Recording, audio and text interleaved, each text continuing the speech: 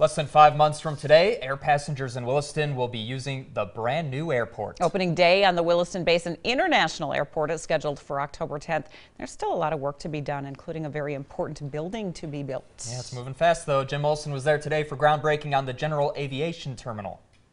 Groundbreakings can be expected on a $250 million project, but this groundbreaking comes less than 5 months before the new XWA, Williston Basin International Airport, is due to open. We'll get it done October 10th.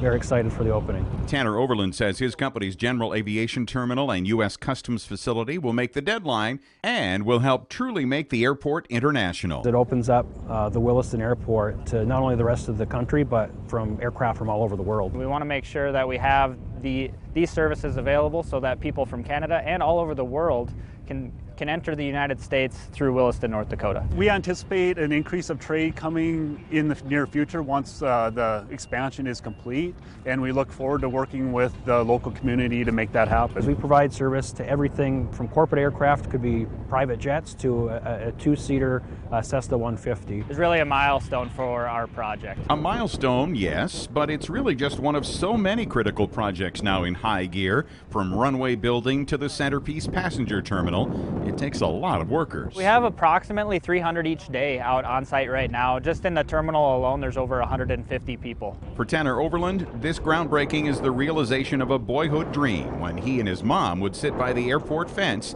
eating a DQ, admiring the planes. And so thank you for being part of our special day. In Williston, Jim Olson, KX News.